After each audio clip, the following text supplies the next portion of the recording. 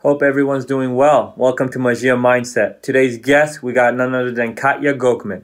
She's played for Florida State University, played professionally in Belgium for Anderlecht, and yes, she's represented the Russian national team. Roll the intro.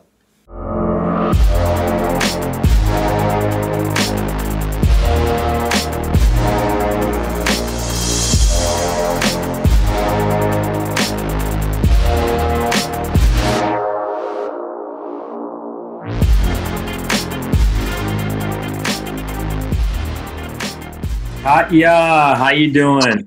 I'm good, Shawn. How are you? Good. Are you staying safe in Georgia?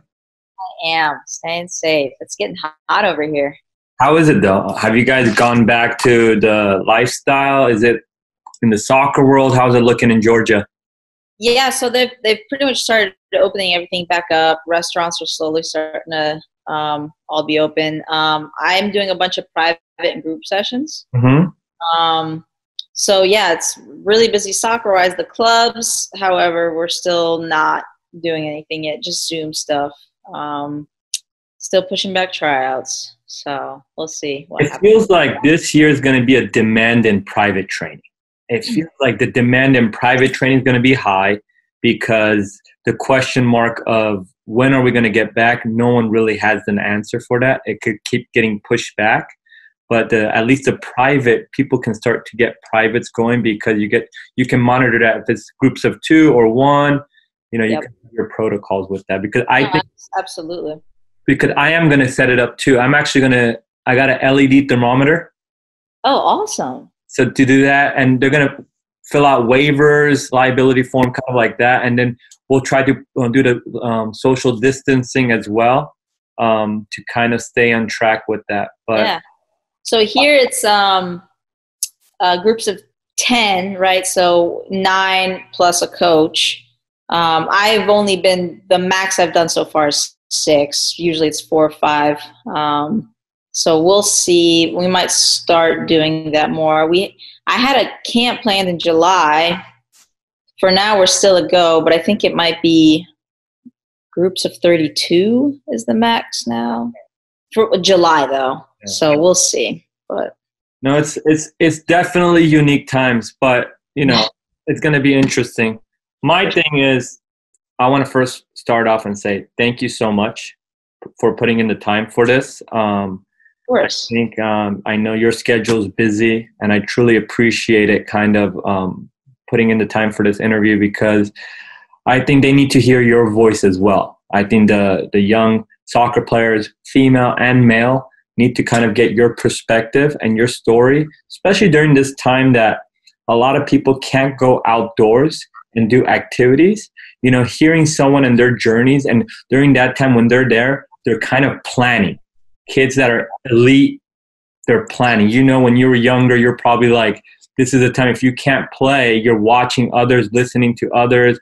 What can I plan so when we're back at it, I can get to where I can get to, if it's that aspiration. Well, it's a pleasure, Shawn. Really, I love everything you do. So I'd be a fool not to jump on this opportunity. I appreciate it. So right off the bat, we'll start out as your whole soccer, football journey as a player, how you got started in it, and then from your player journey, how did you transition to becoming the coach you are today?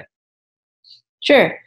So I started a little bit later than most, so to speak. I was 9. I know a lot of kids start like 4 or 5. No, I did figure skating and I hated it, and I finally convinced my parents to let me play soccer. So started when I was 9. Back in the day it was pretty simple. We had ODP was the big deal. So, went through club, state cup, ODP, region team, that jazz.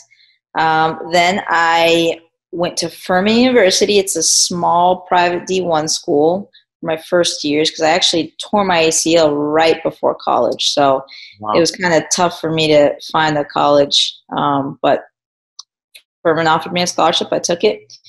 2 years in, sophomore year, I was like, okay, I feel like I've outgrown this. I need a bigger challenge. So I sent my resume out to basically every SEC, ACC school. And I was like, well, let's see what happens. And Florida State came back, and that ended up being where I went. Finished up there. Throughout all this time, I was playing with the youth Russian national team, the U19s. So I got to travel around, play in the European Championship a few times. Basically, most of my senior year of high school, I was gone. I did not go to school. I don't know how I did it, but somehow. And then after Florida State, I started my first year playing professionally in Russia. Went with a teammate of mine, Toni Presley. She plays for Orlando Pride now. And then just from there on, I finish a season, finish the contract, go to another season and contract with another club. And it just happened to be that mostly it was in a different country every time. So did that. When I was 27, I came back summer, finished playing in Belgium, got my master's degree while I was there.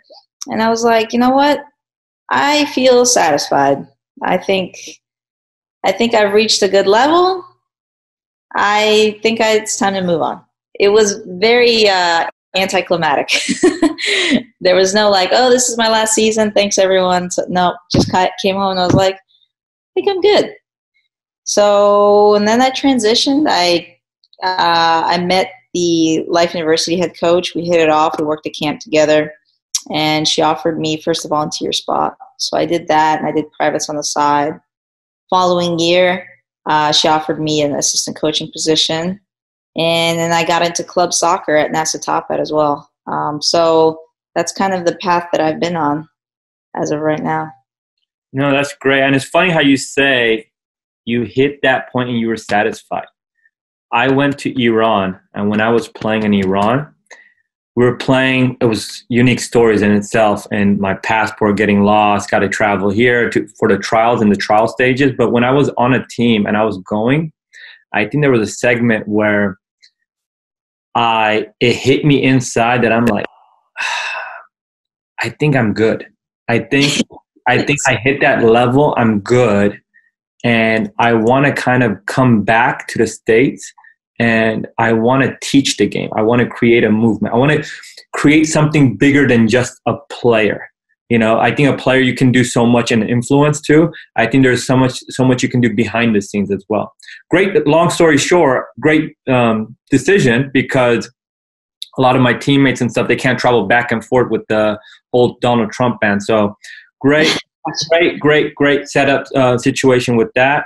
But I want to kind of get into and dissect the part when you transition from a college athlete. I think some people face adversity in their youth, in college, but when you make a transition, there's no player that can't tell me they've never experienced adversity, rejection, going from a team to another team and completely having everything throughout their whole career handed. I think there's always that one point. I want to see if you can share with us your most difficult adversity you face, and what's the biggest thing you gained from it, lesson you learned from it, and if it ties into a very intriguing story as well, by all means. I got one for you, Shawn. I got one for you. Well, I mean, to start off, in general, absolutely, you're totally right. I mean, there's always adversity. Some get luckier than others, and they kind of are able to make each team and be successful on each team and make that easy transition. But I think for most of us, there are definitely walls that we hit, and we question on, do I continue this path? You know, is it worth it? You know, all those things, you know, come up. So my story for you is, so the last team I played for, Anderlecht in Belgium, the way I got there was the most bizarre way. So before them, I was talking to a team in Holland, Heerenveen, in the top division, but they were up north, kind of in no man's land Holland. There's really nothing there. So I went out there, I got settled, so to speak, and then we're trying to figure out what I had to do. It's really complicated with the visa there. You can't just come and play. You have to make a certain amount of salary. Female players don't typically make that salary. So I was supposed to get a job, and then I had to get an apartment. And none of this stuff was going to be paid for. And I'm by myself in this small town, and I'm like, what did I get myself into? In the meantime, one of my really good friends that I played with in Cyprus just got on Anderlecht in Brussels. So I call her up and I'm like, hey, can you find out if I can just at least come on trial? Not asking for a contract. So she's like, all right, let me get back to you. I'll give him a call. As I'm waiting, I'm supposed to sign the contract literally within hours. And I'm waiting, and this guy's like, all right, coming over to sign the contract.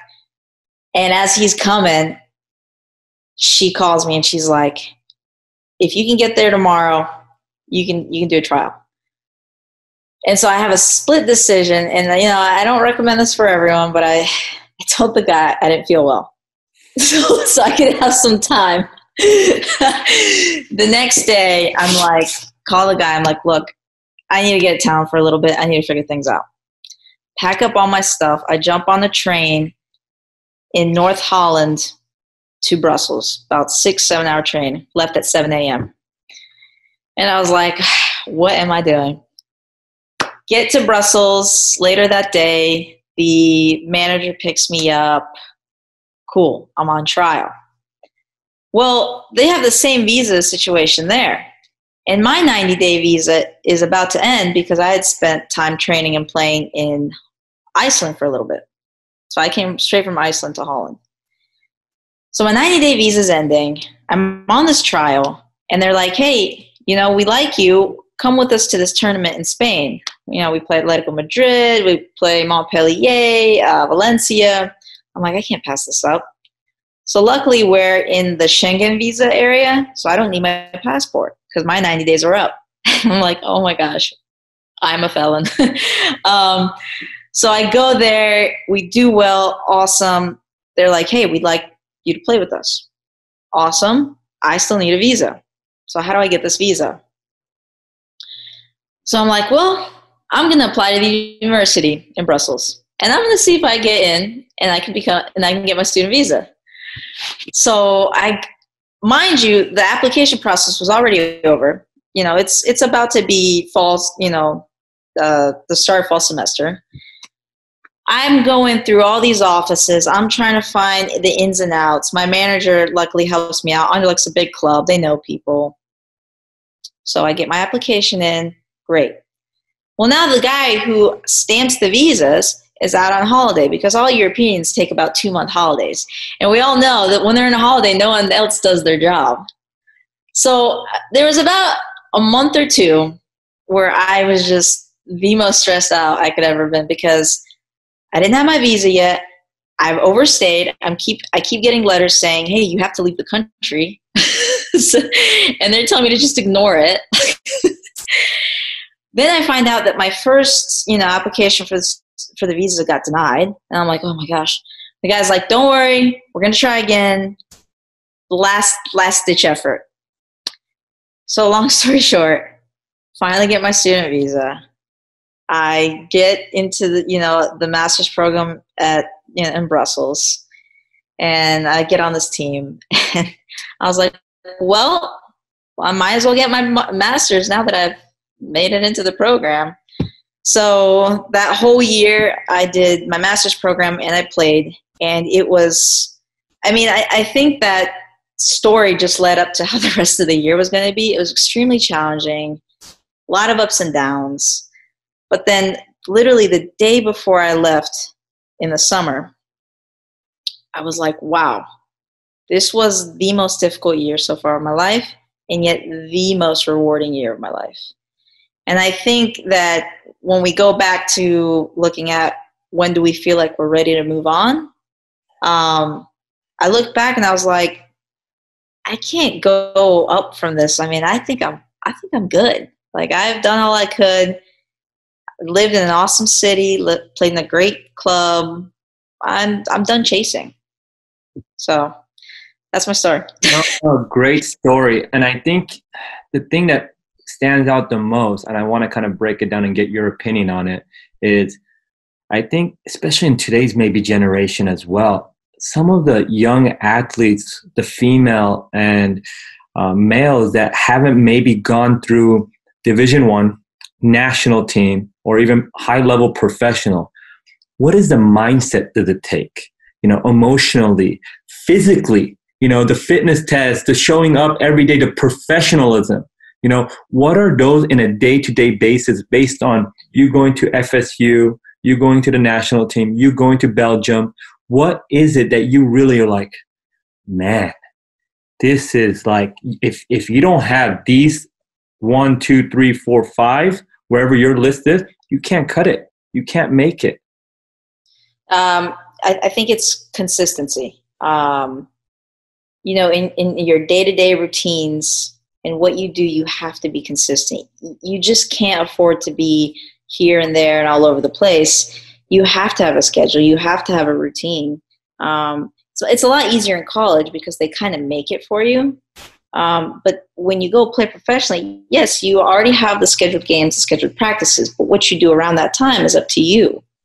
So if you're out late going out all the time, well, you're probably not going to be ready for practice or the game. That stuff, especially when you get older, starts to affect you. So I'd say the biggest challenge from college to professional was the mental aspect, because everybody's good. Everybody's good. Everybody's technical. That aspect is kind of like something you just have to maintain. Everybody's going to be fit. So you just have to, like I said, stay consistent. But then it's the mindset of, again, staying consistent when you're playing, of can you perform on a consistent basis and not be super great one day and then just completely horrible the next, because coaches want someone who can consistently perform. There's going to be bad games. Everybody has those. But if they know that, okay, that's just a bad game, that's different to, hey, I can't really rely on this player. But it's tough. I mean, the mental aspect for me personally as a player was the toughest thing. Last year, like I said, it was full of ups and downs. I got a sports psychologist because it was so hard to keep up and stay consistent with the mental aspect. Physically, I could do it.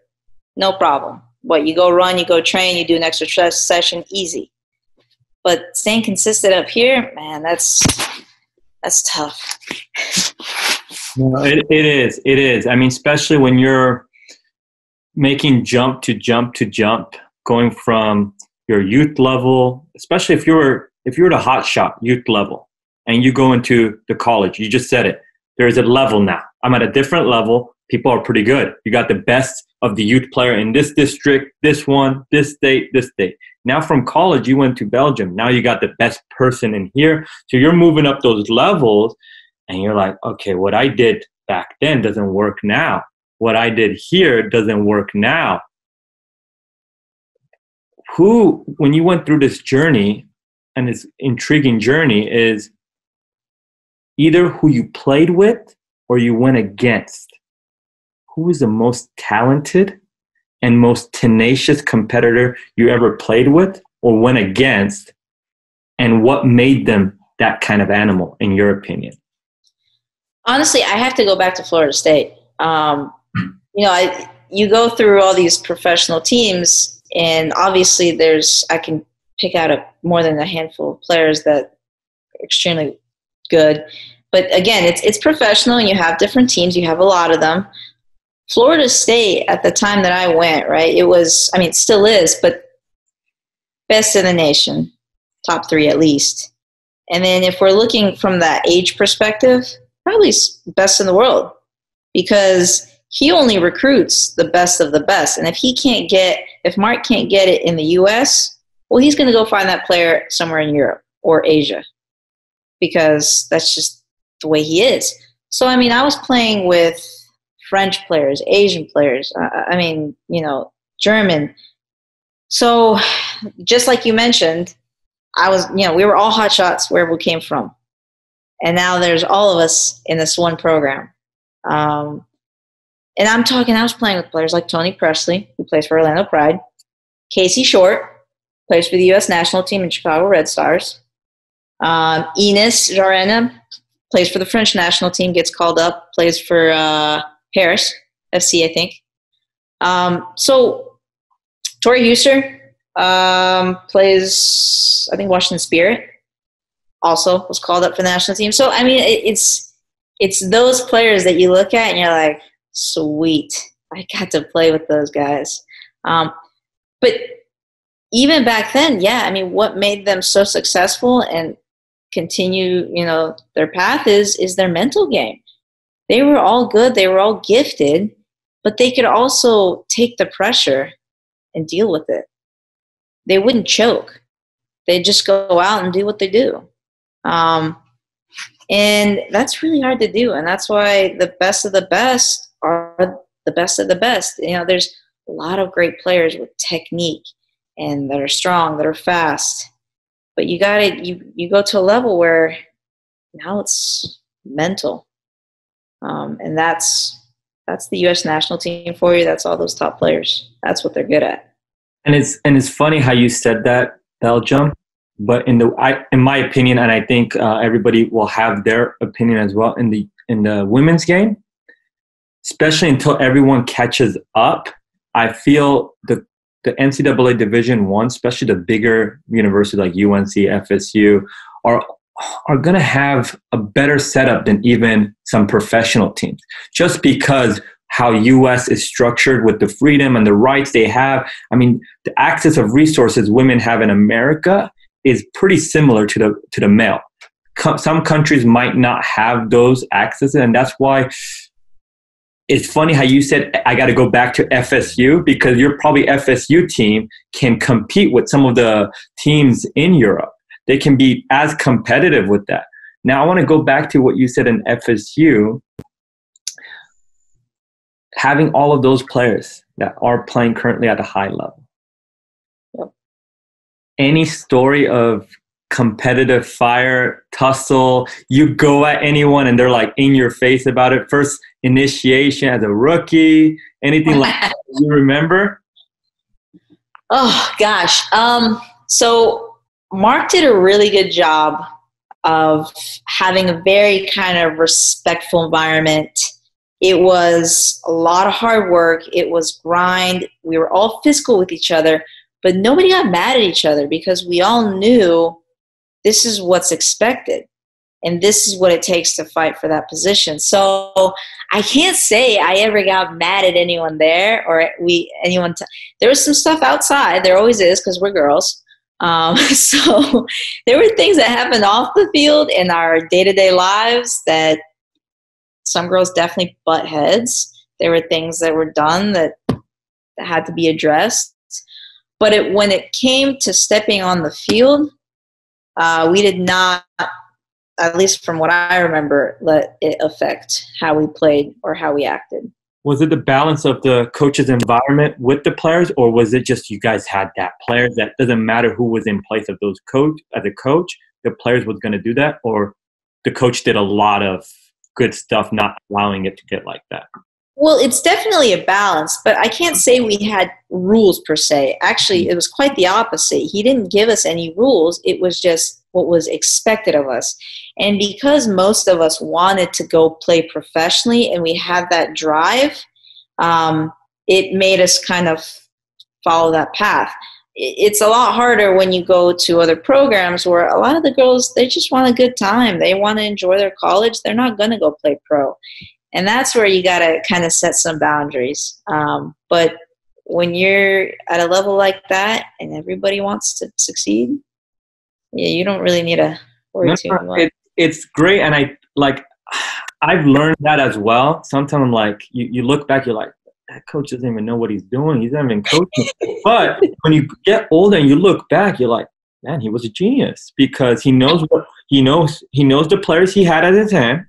And they don't want to be told, do this, do that. They know. They're professionals. Their mindset is kind of built like they don't want to cut the corner because they want to be one of the best ones and make that jump.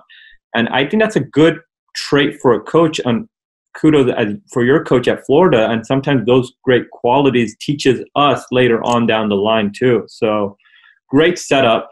Our next segment that I want to kind of go into is a unique time. COVID-19 pandemic. I think for me in my personal lifetime, I've never experienced anything like this. Either. I was going to kind of say, not only I think you are a good professional, not only for the young female athletes, but also the male athletes as well, with the same mindset and attributes.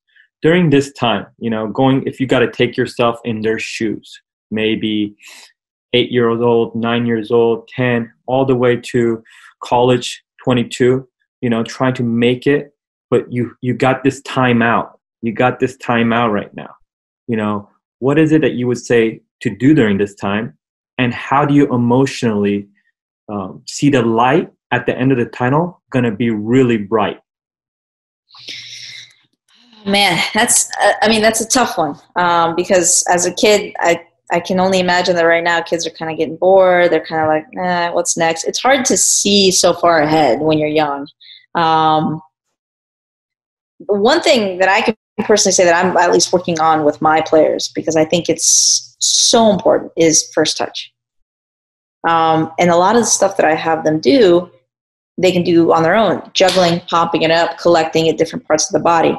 I think if you want to progress and keep going, first touch is so critical, because the older you get, the faster the game gets, you get less touches. So, what's important is what can you do with the 1-2 touches that you have, especially the way that we want most of our kids to play these days is so quick. So I think first touch is a huge one. Also, I think this is a great time to watch soccer reruns. We kind of talked about this last week in the Zoom meeting that we had with the other coaches, but it's those little things like body positioning and spacing. And as a coach, I knew as a player, but I didn't pay attention to it so much until I started teaching it, of wow, this is really what soccer is about. It's your spacing, it's your timing, it's your first touch. If you can get those things, the rest of the stuff, in my opinion, comes easy. Always teachable. Physical aspects, you can always get fit. But these basics, in my opinion, for me, that's what made me successful. I was a small kid. I was moderately average fast, nothing special physically. You talk to the Florida State coach, he'll tell you I wasn't physically gifted, so compared to the other players we had. So it was my technique that carried me through. And it's the same with any player. No matter how big or strong, fast you are, you're eventually going to run into someone the same size and speed. So I think the foundations of your technical game, your passing game, your IQ, that's what kids need to focus on. What about emotional? Because I've had some players that even for my classroom sessions as well, there's some kids and even adults to a point, 18-year-old to 19 years old, that got emotional. Like they emotionally lost motivation. They emotionally were not inspired. How do you stay hungry? How do you stay driven? During a time, like I said, when you, in any natural thing, when a parent puts you in timeout, you're like, man, I'm bored. I'm not motivated. How do you push through that emotionally? That's a good point. I can only speak for what hypes me up. Maybe it's a good example or not. What I did a lot as a player to get myself motivated and hyped up, because we're not always motivated. We're not always excited. That's normal. For me, it was YouTube videos. I loved watching Cristiano Ronaldo YouTube videos. I think his moving off the ball is phenomenal. He's not the only one. There's a lot of great players to watch. But it was YouTube videos, and it was podcasts. Obviously, I don't think 10-year-olds are going to want to listen to podcasts, but YouTube videos, I think, is a great resource. There's so much online. And for me, that stuff hyped me up. But I think they need to take time to figure out what it is, but also not be discouraged if they don't feel motivated. It's okay. It happens. Sometimes we get burned out. Maybe we do need a break. No, for sure. For sure.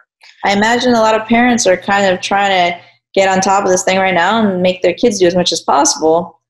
I know a few kids like that. But I think we also need to remember that they also need a break. Yeah. So. No, fantastic. Katya, before I let you close it, let us go and go on our ways, I have to ask you 2 questions. Okay. 1, what's your favorite team of all time, female or male?